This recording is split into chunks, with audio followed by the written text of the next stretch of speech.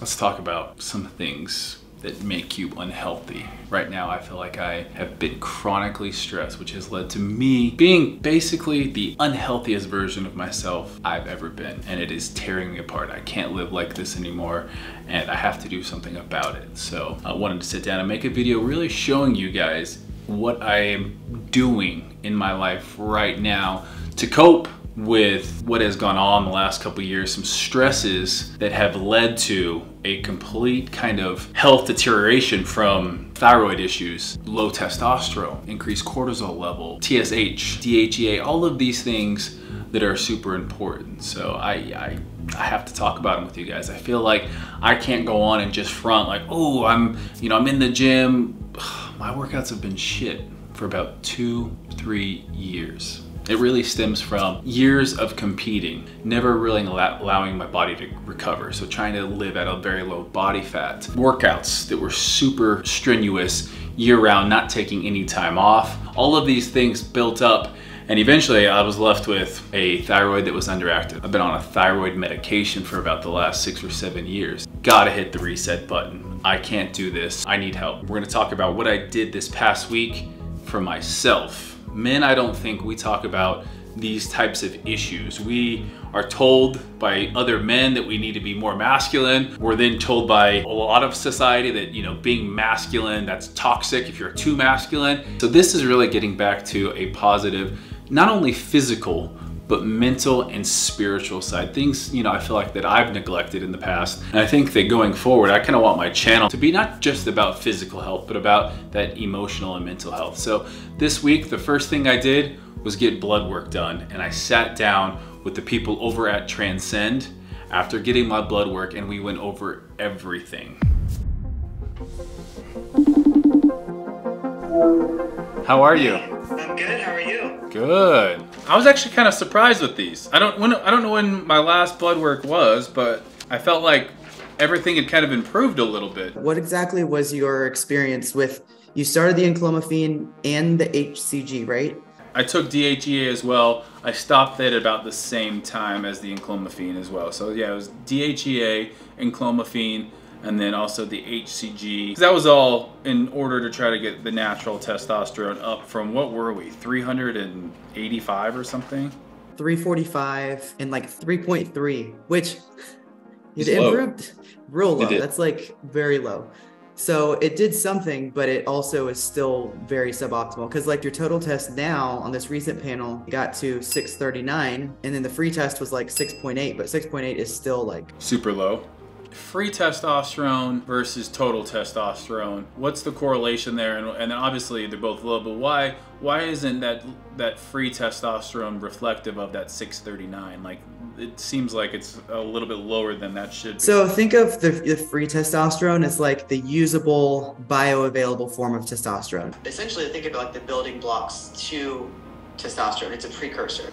I was actually reading an article talking about how athletes that have super intense training regimens for an extended period of time, gymnasts, you could say like some CrossFitters, competition bodybuilders, those years of extreme dieting, getting super lean, coming back out, but also just extreme training, that wreaks havoc obviously on your hormones.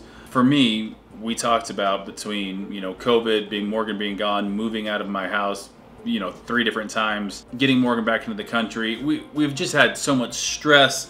Part of me is like, I still don't feel like I've optimized my natural. I would love to see if I could get my natural testosterone to like 750 or 800. I don't know if that's in the cards, but like if I waited a year after TRT with the right supplementation to get my natural testosterone higher again, would we still see that go up a little bit, or you think we are kind of maxed out? It can take really getting all the way through that 3 to 4 months for the body to say, all right, it's almost like a locomotive getting its wheels going. I obviously, as a kid, had high testosterone, in college had high testosterone, so I feel like 38 years old, what would be a solid number? Somewhere between 800 to 1200. 800, 1200, okay. You're not far from that.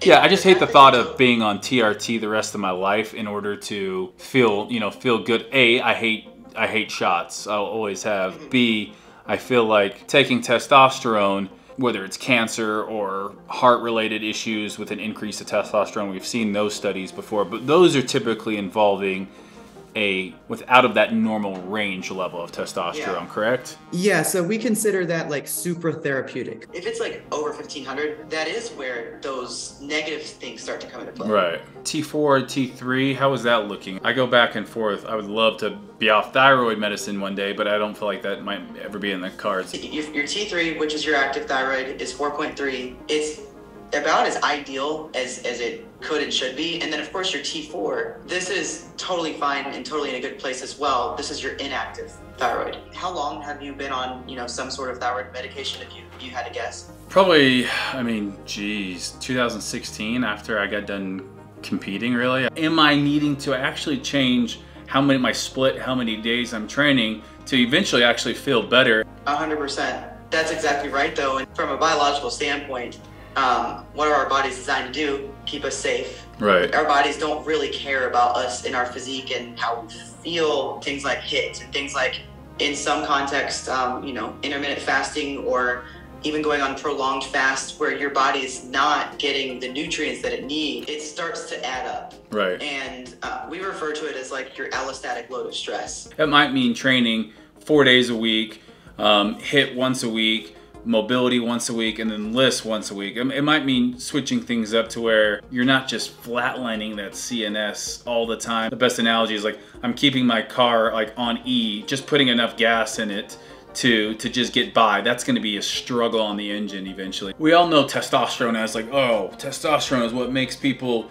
super strong and hit home runs and be roid rage. We hear all that kind of stuff, but if you don't have enough testosterone, life's kind of hell. It's like it affects your sleep, obviously libido, but there's also health risk for men with super low testosterone. And we know now that generationally, we are getting lower and lower and lower in testosterone naturally. What would you say are clinically probably your biggest side effects from low testosterone? It's interesting thing that you brought that up is that you got high testosterone problems and people focus on that so much. Yep. And the negative effects of low testosterone can be just as detrimental, if not more detrimental in some scenarios. Irritability, it's like people think of roid rage on guys with so much testosterone. Like if you have a guy who's super low on testosterone, that dude is so irritable. And I've caught myself, I think, when I am low on testosterone, when you don't feel good, you are irritable. Not to sound dramatic, but it's kind of like the backbone of who you are in a lot of ways. Right. Because it's tied to how you feel, how you perform, how you recover, how you sleep. Any peptide route we want to look at to where that might be able to pick up some of the slack? Yeah, BPC 157. It stands for body protection compound, especially in the bodybuilding community. It's been brought to light there because they're like, oh, this is going to help you if you have an injury recovery. Right. And what it does is it's actually, it's like 15 different amino acids strung together. And it's made from human gastric juice, which sounds kind of gross, but it's, sounds very gross. Oh, great. It helps to expedite the healing process. So really, really phenomenal peptide that if you've been having chronic pain, back issues, yep, it's only going to help. Even like injectable L-carnitine is really great to help with boosting natural testosterone levels because of how it helps to increase. Basically, your body's utilizing more testosterone. I think for you, it's just a matter of kind of looking at some of those different options. If I do this and really give it, I guess, 100%, and then we're still suboptimal, then it's like, okay, TRT probably will just be something that it's going to make me feel so much better that it makes sense. Based on the labs, though, I mean, your labs are very impressive. Otherwise, I'm gonna try it. I'm gonna try to get my testosterone up to as high as I can naturally. And if it's just like, nah, you're gonna have to supplement with TRT, that's so be it. But I like the idea of less is more type thing.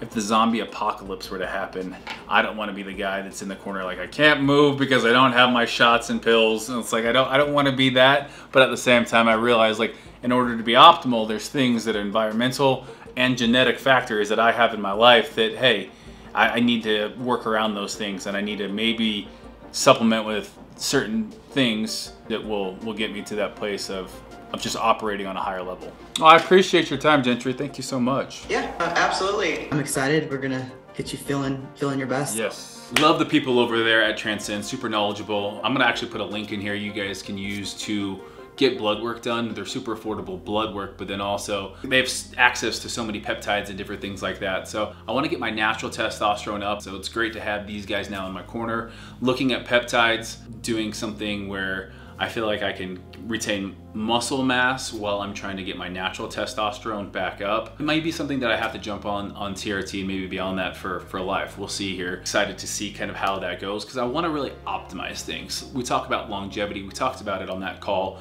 And really that's why I stopped competing, because I didn't want to take 4 or 5, 6 compounds. But now it's about, okay, hey, what can I take to feel good?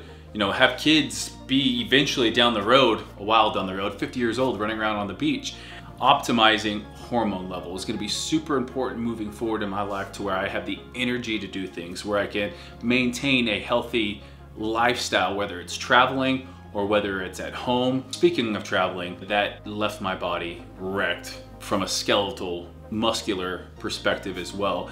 And so one of the things that this week I'm also doing is seeing my physical therapist that I've kind of haven't seen in a while. So we're going to jump into my meeting with her and kind of go over the back issue that I'm having. At physical therapy, this is Amber.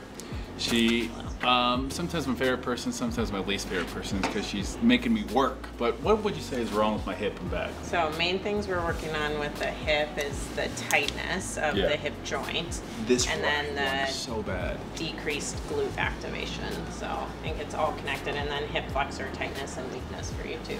I mean, everyone really should activate their glutes properly when they work out, especially with legs and things like that. So you guys could take some of these exercises, but my biggest thing is it's causing me a lot of lower back pain. So if we can get more mobility in the hips. Help with golf. Yeah, golf, but then also getting back in the gym, because I'm down like 10, 15 pounds. And that's, how about when you go this way?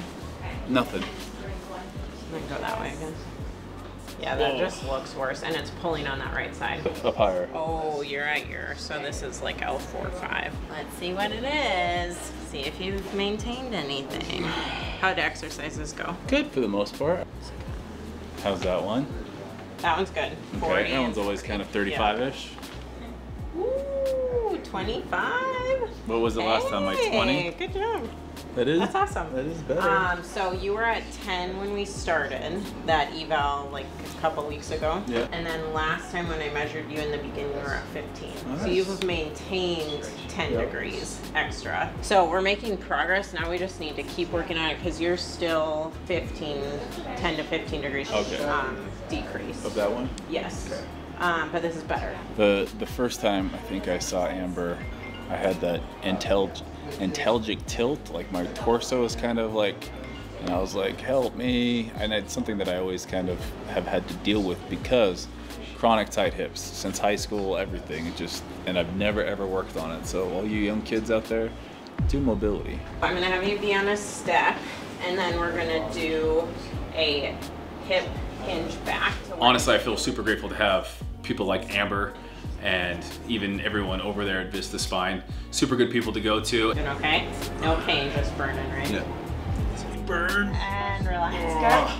I did over 1,000. Is that my QL there, or is that? This is Kelly Clarkson. almost. And with that PT, I'm going to be really focusing on increasing really not just range of motion and mobility, but also looking at areas where, like my hip, where there's not a lot of room in that capsule. That's better holding, because you're not shaking as much and you're not turning red. Before I was just like, Good job. I was PRing on my Yes, you were. bench That press. is a good word for it. Pull that sucker. You're at 40. Okay. Yeah, that's good. So then, how's that feel at the end? Because the end feels... It's tight there on the anterior part of my hip. So it feels like it needs to pop, and it never does. It's so uncomfortable. So normalizing range of motion is the first step. Yep. And then like end feel, less pain, all of that stuff is gonna follow as we keep fixing the issue. The mountain And climbers doing with the hands. hard, boring work, coming into the gym for 30 minutes, going through my mobility. I'm going to also have to modify a lot of what I do. So I'm gonna come in, I'm gonna spend 20 minutes in that pigeon stretch, band work, doing all of these things that, again, you watch people and you're like, oh, I probably should do that, and then I don't. But that also means I'm gonna have to modify my training. Instead of doing back squat, I did a shark squat with more of a traction around my lower body. We're always gonna be doing stuff that's gonna be supportive when I do a row. So that might be on an incline bench or a T-bar where I'm supported there. And it means just really, if anything's gonna aggravate that back, that I'm going to make sure I'm training around that until I am 100% healed up from that. And then always being mindful of that. We all have different genetics. We all are gonna be more susceptible to different types of injuries. And for me, it's gonna be always my lower back. At 38 years old, there's just gonna be some exercises that I choose to do a little differently, to modify, and that's how it's gonna be going forward. On top of physical therapy, you know, getting weekly massages is something that I know, yes, it's similar to myofascial release, to foam rolling, using that, you know, my Hypervolt gun, but working with a massage therapist, they're able to really target areas that I can't get to, and they're able to use kind of a variety of techniques. They know exactly insertions and origins and how to really massage different body parts that are really challenging. So went to the massage as well this week. All right, we are in massage room. Deep tissue work is what I'm needing. Everything's kind of right side, so hip, glute, lower back. On the hip, do you want me to do hip flexor, psoas? Yeah, psoas. That sounds painful. It is. The more it hurts generally, the better off it's gonna be. But yeah, I used to get massages all the time. I've been kind of negligent on that, so getting back into it, it makes things so much better. I never know whether to get naked or go boxer briefs, but I mean, I'm looking pretty skinny. I'm like 203 pounds this morning. I'm gonna take these off because these right here actually are my new favorite underwear. Just wanted to let you guys know that. They are the Stance underwear. Oh, they're so good. Definitely recommend them. I am getting naked for this though, so I'm gonna turn off the camera. I'll chat to you guys after the massage.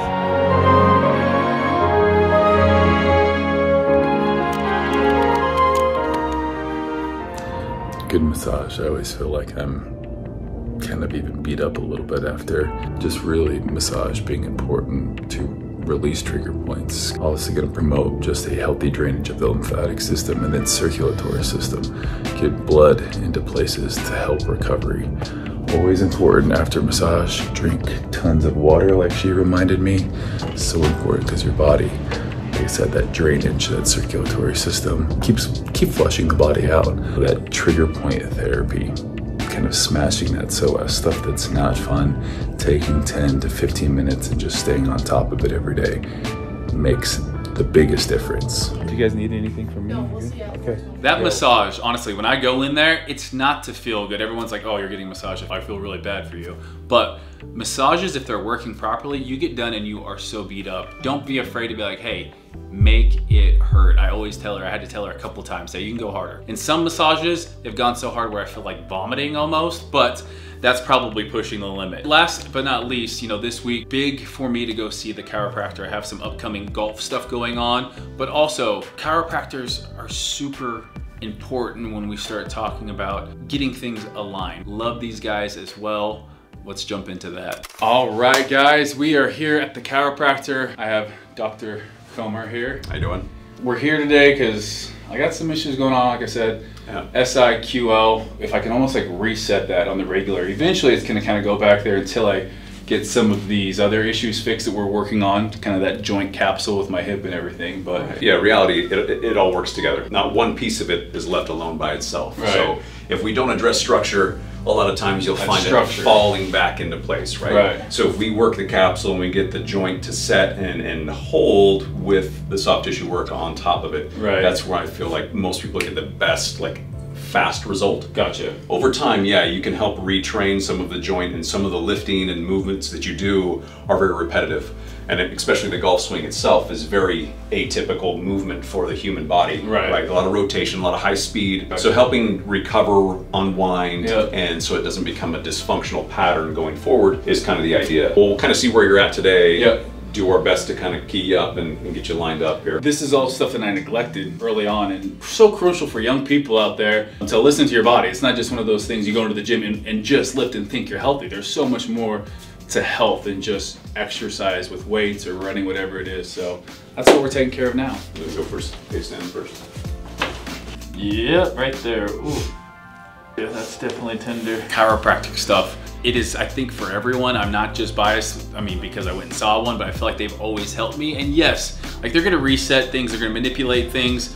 It's not you're fixed after one time you go. Realigning things while I'm doing that PT stuff, that's gonna be super important. Gua sha, is that how you say it? I know there's like Graston and gua sha. I know your skin's super sensitive, I remember that. Yeah. It gets That's red why fast. we have that worst pain in the world videos get like 14 million from, Dude, that's from so doing crazy. this.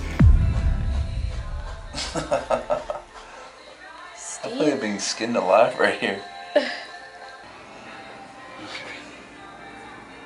I feel like it just keeps me in the gym able to do more things too if I can get kind of that alignment set up. Dr. Kumar is just awesome as well over there. It's cool to see the simulator hitting some golf balls afterwards. I do have a long drive collab coming up, so I want to be in a position where I can swing that club. But all of this, hopefully you guys, what you guys are taking from this video is I've been undervaluing health, which is weird for me to say because I feel like the last 10 years of my life, I've been pushing health. And honestly, I felt like a fraud the last 2 years. It's a big part of why I haven't been making YouTube videos. It's really hard to be like, oh yeah, come in, let's hit this workout, when the whole time I'm either in pain or I haven't been working out as much because of these other stress factors. It's hard to even get a pump. When Morgan was out of the country, I went weeks without working out. I was depressed.